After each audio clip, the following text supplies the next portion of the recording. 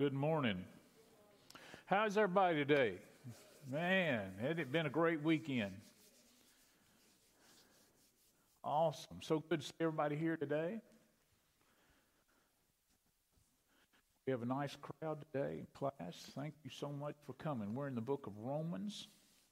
Handouts are available on the tables in the hall and the two inside tables if you come in for today's lesson. Feel free to get some of those, and then I did have extra copies up here on the front pew. They may have been moved, but we'll make sure you have extra copies if you need some. We're in Romans chapter 12.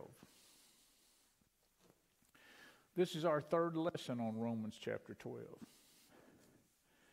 You know, Dale Carnegie says we don't need to be taught as much as we need to be reminded. So I guess we're reminding each other of some of the things that Paul is trying to tell us. He starts off with Romans chapter 12 saying, I beseech you, therefore, brethren, by the mercies of God, that you present your bodies a living sacrifice, holy, acceptable unto God, which is your reasonable service. So I want to review just a little bit about what we talked, that we shared with each other last week. Paul says, I urge you, I beg you, I'm pleading with you to change. I want you to present your bodies a living sacrifice. I want you to consecrate. I want you to give your bodies over to a divine purpose. And he says, I'm really begging you to do that. So we're going to spend a little time looking at ways in which we can consecrate ourselves. And then he's talking about in verse 2, do not conform any longer to the pattern of the world, but be transformed by the renewing of your mind. So we're talking about transformation. Transformation is to gain a knowledge and change our perspective on the way we look at things. So not only are we going to give our bodies over for a divine purpose, to be God's children, but now we're going to transform our mind. And so what we did last week is, we shared the definition of these two terms. We talked about consecration, then we talked about transformation. That's sort of what we want to continue to do today. But then we looked at ways in which we could do this. What are we devoting our body to? Then we looked at two ways to measure. One was our schedule. The other was our financial records. Now, when we talk about managing time and talking about managing money, people have a tendency to think, well, Steve, you stop. You're meddling. What meddling? What we're trying to keep in mind here is how we've given ourselves over to God. How are we managing our time? And then if we're transforming by the renewing of our minds, a complete way of thinking. And so we looked at how does we schedule our time. And if there's 168 hours in a week and we spend a minimum of 40 working, most of us work more than 40 hours, but for the sake of keeping good records, we talked about how we spend 40 hours, and then we looked at the rest of the 128, and how do we spend our time? How are we giving our time over to a divine purpose? How much time do we spend in that? I hope you looked at that exercise, and I hope you looked at that closely, because it might reveal where we are. And we really haven't consecrated our time, nor have we transformed the way that we've renewed our minds. So after we left that, we looked at our finances. And how are we spending our monies? Is it on things that out of necessities? What is our debt to asset ratio? Are we aligned there? Discretionary funds. We go out to eat. We go on vacation. We do this and that. Giving. I talked to some of you this week and about last week's lesson. it was suggested to me that we should put giving first. Well, I wasn't trying to rank and file. But I see what you're saying, because that's the first thing. If we were truly transformed and consecrated our thought.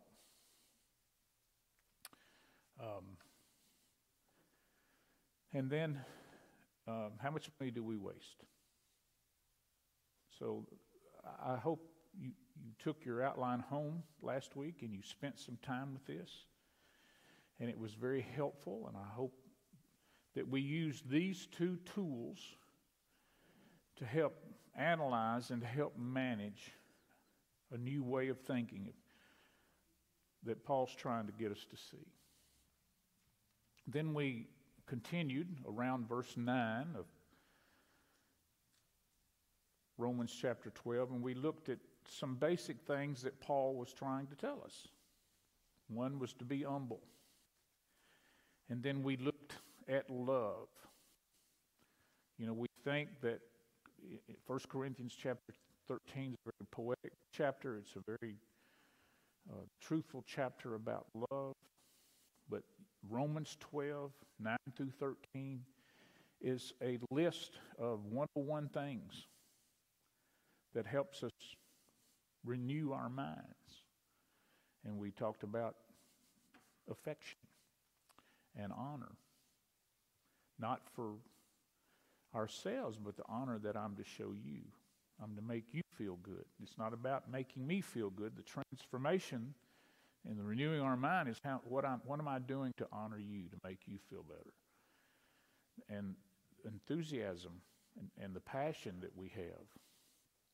Enthusiasm, I used to hear Ira North tell about this a lot when I was a young guy, about how contagious enthusiasm was. And it is. You know, you can walk into a room with a group of people, and if you're full of life and vigor, you know, you're sort of glad that person's in the room. But then if you walk in, you say, "How are you doing?" And all of a sudden you got a cloud over you, and it's just raining on. How sad, isn't it? You know, you wonder, well, I'm so happy I'll be happy when you leave. So I don't. So we need to have passion and enthusiasm. Patience. Patience was a hard one, wasn't it? It sure is. And then generosity. Just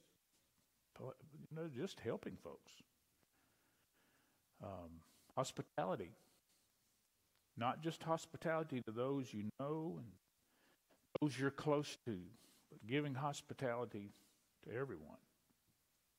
Graciousness. And then sympathy. So all of these things that we're talking about in verses 9 through 13 has to deal with a new way of thinking, the renewing of our mind, giving our bodies over to a divine purpose. And so with using those two ways to measure, I want us to look at a third way today. How can we measure what Paul's trying to, if he's urging and he's pleading and he's begging and he wants us all to change, how can we measure change? So we looked at time management, we looked at money.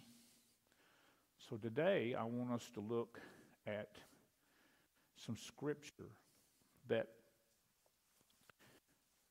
Paul uses in chapters 12, 13, 14, and 15 that parallels to the teaching of Jesus Christ. He regularly combines doctrine with duty. He combines belief with behavior. And so where does he get this? Paul, being an apostle of Jesus Christ, teaches the very words of Jesus Christ. And so I've made this morning in the outline that I gave you, talking about the teachings of Jesus. Now, what we have to realize, too, that Paul was such a good student himself. You know, when he was a devout Jew, before he became a Christian. He studied at the feet of Gamaliel. And so he knew Scripture.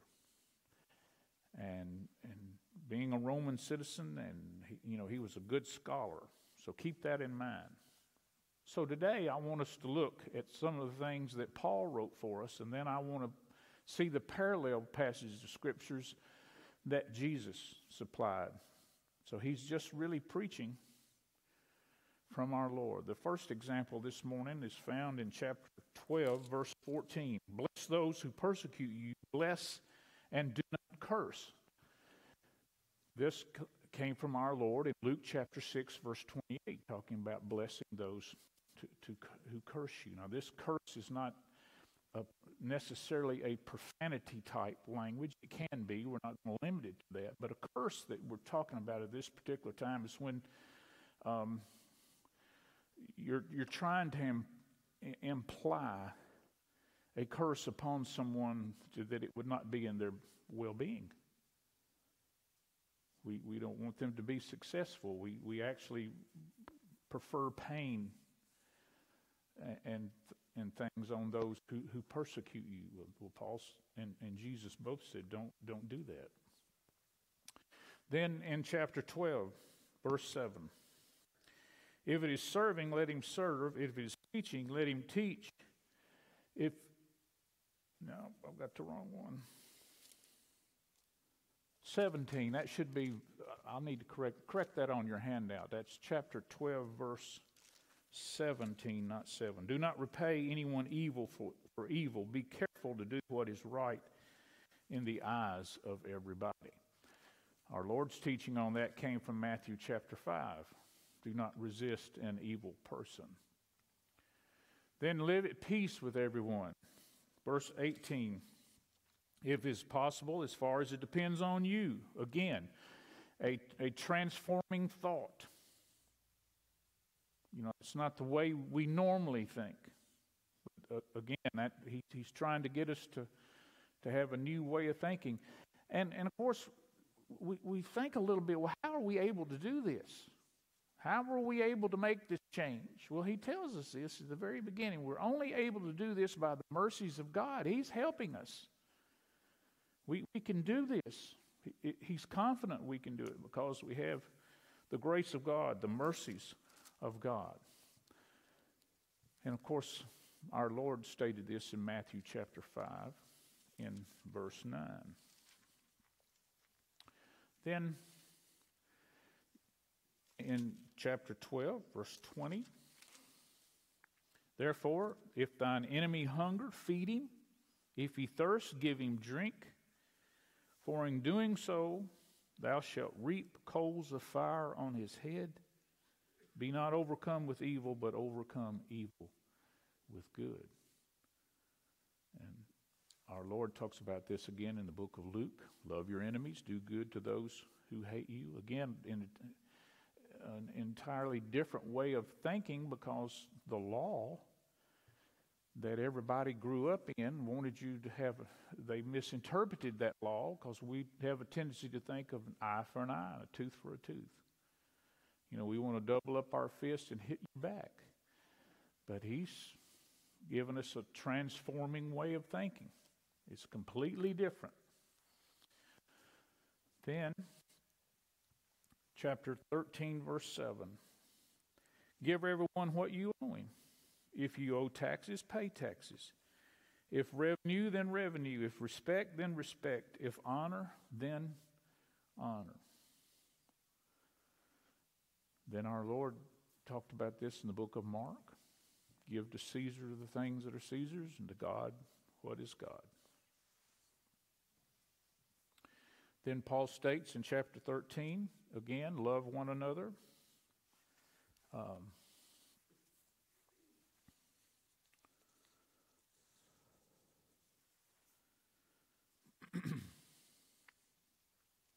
This comes from John chapter 13, verse 34. It'd be interesting when you read the book of John, every time you read the word or the phrase, love one another, if you underline that and count how many times the apostle of love wrote this in his book.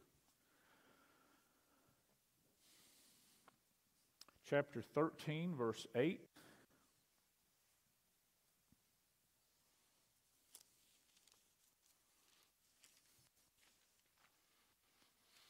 He who loves his fellow man has fulfilled the law. And then our Lord talked about this in several times, but the second time there is in Matthew 22, verse 37. Love your neighbor as yourself. All the law and the prophets hang on these two commandments. The commandments are summed up in one rule: love your neighbor as yourself. The commandments: do not commit adultery, do not murder, do not steal, do not covet, and whatever other commandments there may be are summed up in this one rule: love your neighbor as yourself. Then our Lord talked about doing unto others what you'd have them do to you.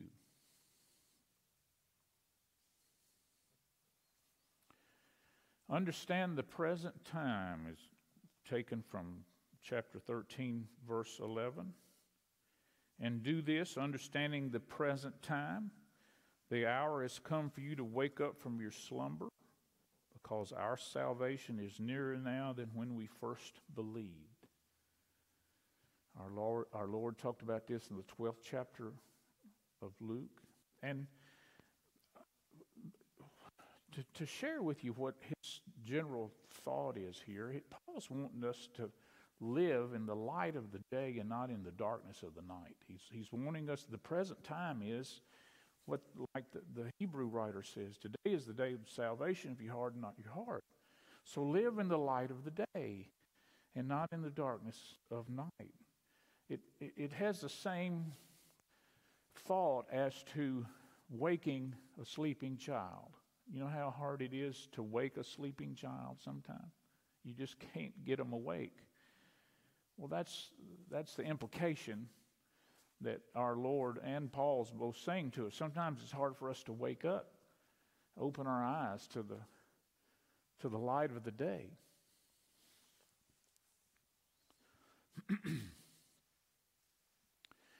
Then in chapter 13, verse 11, and do this, understanding the present time. The hour has come for you to wake up from your slumber, because our salvation is nearer now than when we had first believed. Wake up from your heavy sleep. Do not let him find you sleeping. It's found in the book of Mark, and then in Luke, your redemption is drawing near. So the time is now.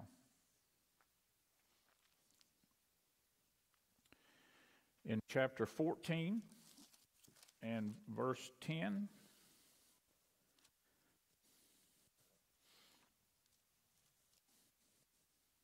you then, why do you judge your brother? Or why do you look down on your brother? For we all stand before God's judgment seat. And then our Lord talks about in Matthew 7:1, do not judge, or you too will be judged. For what measure you judge, that will be judged back to you. We're all familiar with that. Then Paul says, each of us will give account of himself to God in chapter 14, verse 12. Our Lord said this in Matthew 12, verse 36. We'll have to give account for ourselves on the day of judgment. And then in chapter 14, verse 13, therefore let us stop passing judgment on one another, instead make up your mind. Again, a transformation, the change. Make up your mind not to put any stumbling block or obstacle in your brother's way.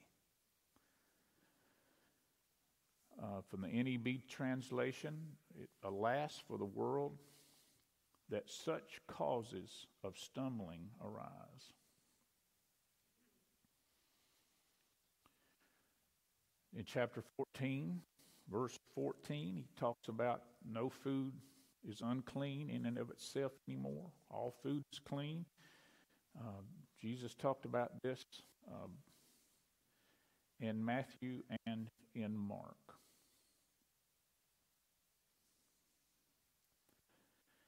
In chapter 14, verse 17, For the kingdom of God is not a matter of eating and drinking, but of righteousness, peace, and joy in the Holy Spirit.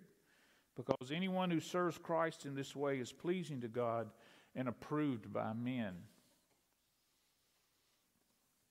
Matthew chapter 6. We're all familiar with that teaching at the end. Seek ye first the kingdom of God and his righteousness, and all these things will be added unto you. So, now, after looking at this analysis and this way of measuring, Paul's wanting us to transform, consecrate our lives, and so that was a third example of how we can do this. We can look at the teachings of Jesus Christ through the voice of Paul, and Paul was writing this to the church at Rome and to us today, and so we can parallel his teachings, and it's a third way in which we can measure and transform our lives. So now, I sort of want us to look at a test.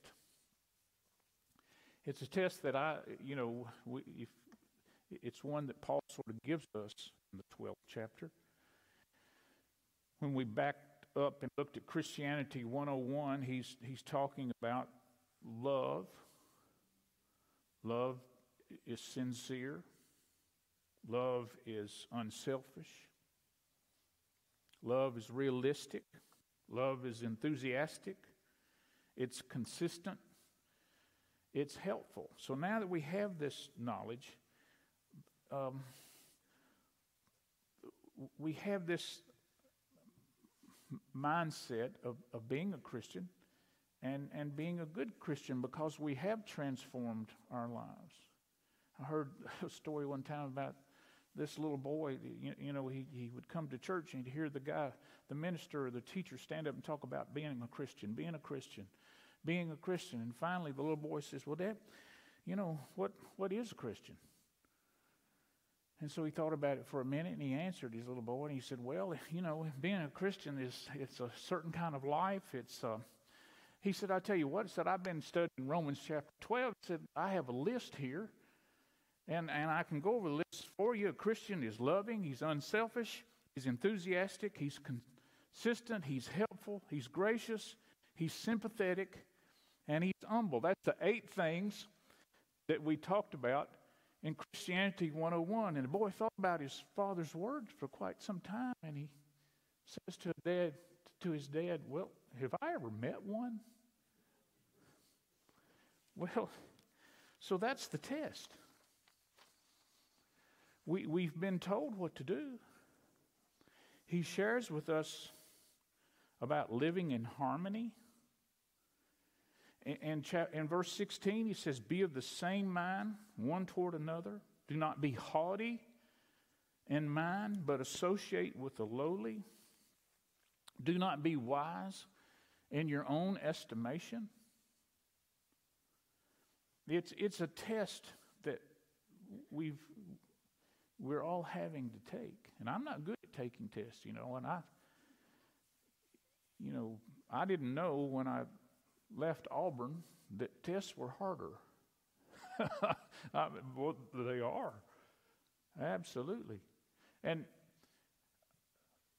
when I went back to school at Abilene, I met 2 great guys. One was from East Tennessee, and the other one was from North Carolina. And after the 3rd year of school, we found out that we all like to fly fish, and so we decided that we'd meet in the Smoky Mountains because it was about halfway from me and halfway from the guy that lived in North Carolina, and we met in the Smoky Mountains, and we'd fish for 3 days, and we'd be gone 2 nights kind of thing, and we decided that we would fish every branch in the Smoky Mountain for trout, and we soon ran out of places that we could drive to in our car, so we, being adventuresome kind of guys, we decided we'd pack in. So we loaded our gear, and we made several trips packing into the Smoky Mountains and fishing, and it was just an awesome time. It was just amazing, the things that we saw and how beautiful it was in the fall. And so when I would come out and come home, I would try to find a congregation that I could worship on Sunday evening. And so the first time I came home, I stopped at a congregation in Knoxville. Now you can imagine how rough I looked. You know, I'd been in the woods for 3 or 4 days, and I didn't sit close to anybody. But when I came in, everybody looked at me pretty hard. And I'm thinking, well, what's this? And then I realized, well, how rough do you look, Steve? And so I can just see them thinking, he needs help with his light bill. He's come in, he wants a hotel room. You know, I was just grinning to myself thinking, because I'm guilty of this, of people coming here at times, and they look a little rough. They're not dressed in their uniform, right? And so I'm not of the same mind that these people are. And I'm not associating with these people that are lowly. And I never will forget sitting in that congregation, and people would sort of turn around like this and look at me. And then the worship would start, and we'd begin to sing. Of course, I knew the words, and I just started singing. And now they're looking at me again, going, oh, man, maybe we can help him more than his light bill, because this guy knows the words of the song. You see, you know. And then, of course, after service is over, they come up and shake your hand. They didn't beforehand. And asked where I was from, and I told them what I was doing, and, you know, it sort of pleased them. So the next year, we went on the same trip, and the same thing. I thought, well, on my way home, I'll stop at a congregation. So this time, I sort of went through the country, and I came through Lafayette, Tennessee. So I had challenged myself to see if the same thing would happen. So I walked in that congregation and sat down. Well, they looked like me. You know what I'm saying? They had on the blue jeans and the flannel shirt and hadn't shaved in several days, and, you know, so they didn't look at me like I needed help with my light bill. And they immediately came to me and welcomed me and shook my hand and so forth. And so I learned a lesson with all. And Paul's trying to tell us here to be transformed, be of the same mind one toward another. Do not be haughty in mind. Associate with the lowly. Do not be wise in your own estimation. Again, it's a test. He's challenging us. And you know, Christianity is a great equalizer. It truly is.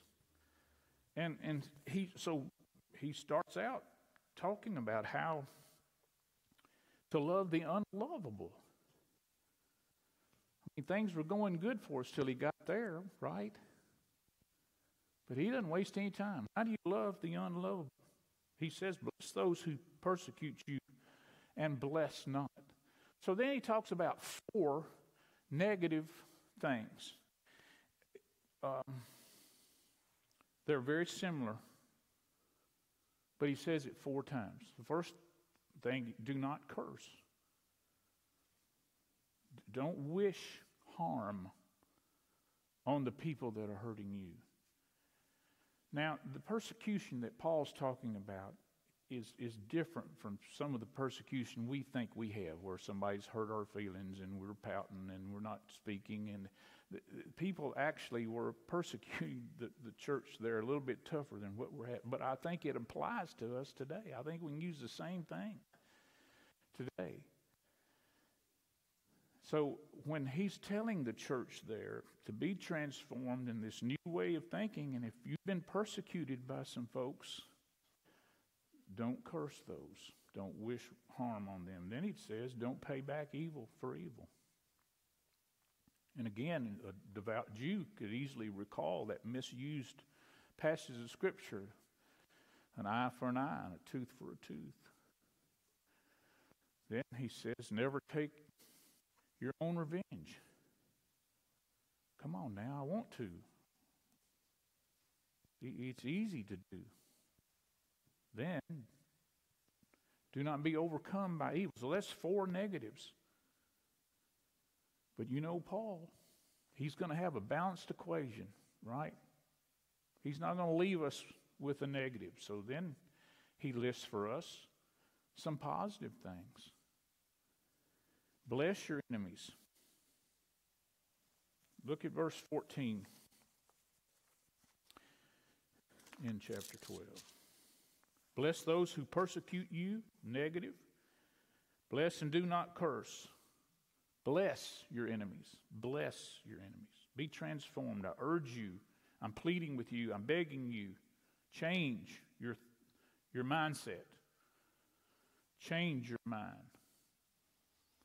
Do what's right and strive to be at peace with all men.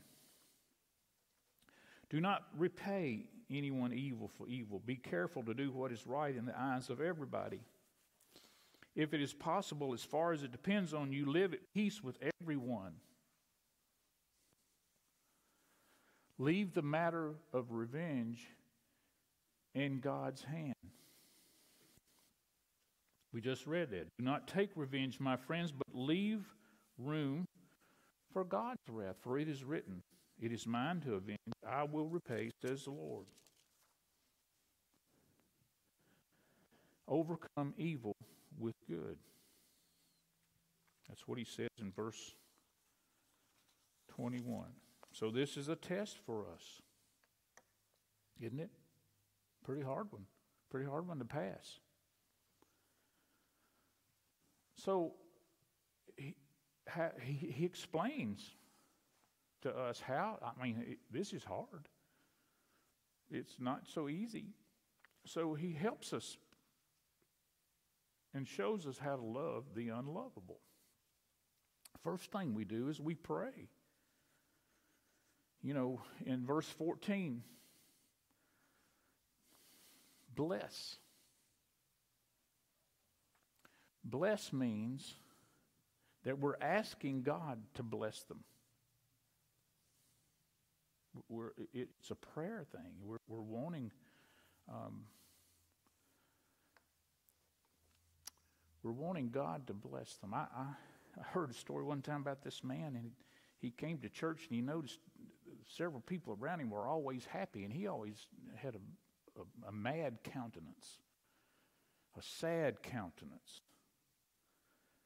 And so he goes to the preacher, and he talks to him and says, I notice these people are happy. I can't seem to be where they are in my Christianity. And he said, well, what's your problem? He said, well, I'm upset at my competitors. And he said, well, I could tell you what to do, but you won't do it. I can tell you how to be happy, but you won't even consider it. So really there's no need in us talking about this. And he goes, please tell me. I want to be happy. And he said, well, you pray for them. He said, you got to be kidding me. He said, no, I need you to pray for them. He says, you mean I got to pray for them and actually love them? He said, well, you want to be happy, don't you? I'm telling you.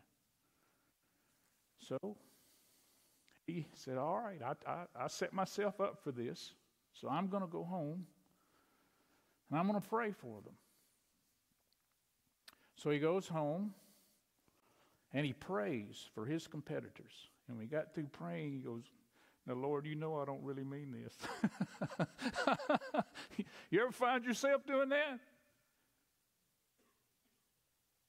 Here's the test. We're praying for blessings. We've asked for blessings. But Lord, you know I don't really mean that. So the next day he prays. And the next day he prays. And the next day he prays. And finally it hit him. And he said, Lord, I'm so sorry. I mean it. And he found happiness. And so he comes back to the preacher and he says, you're exactly right. I understand now what you're trying to tell me. It's a test that was so hard. I'm happy now. Thank you so much for sharing that. So, and then try to get along with them. That's difficult too. But yet he says, I urge you by the renewing of your mind. What's the renewing means? Never pay back evil to anyone. Never. Just get along. He says, if possible, as far as it depends on you, me, be at peace with men. Then, help him. Paul says to help those who try to hurt us. And yet we go down the road and we see bumper stickers on the back of the cars that said, I don't get mad, I get even. Right? That's what the world says. And if we're going to have a transformation by the renewing of our minds, we've got to think in the opposite of that. We don't do the eye for the eye, tooth for the tooth thing. It just does not work. And then he says, do not take revenge, my dear friends, but leave room for God's wrath. How much easier it would be if we just turn things over to God. Judgment belongs to God. God said, vengeance is mine. It's mine. Leave it alone. Let me do it. You don't know how to do it. Let me do it. He shares that. And then, to beat all that, he goes on and says, if your enemy's hungry, feed him. If he's thirsty, give him a drink. Again, it's a transformation. And it's a way that we can use, it's very analytical. We can measure what we're doing if we do these things. Now, we might ask ourselves, will doing good to my enemies always lead them to repentance? And will it always lead to reconciliation? No, it won't. Sorry, it just won't. So don't be disappointed. But on the end, God's going to judge. God's going to be in charge. But sometimes it does have a positive effect. And sometimes it's good to stand up here and tell the story of what's happened. And we need to hear that. We do need to hear positive things, but don't expect it every time, because more than likely it's just not going to happen. So this is a very difficult test. I have just enjoyed Romans chapter 12, and I hope it transforms our lives. Thank you so much.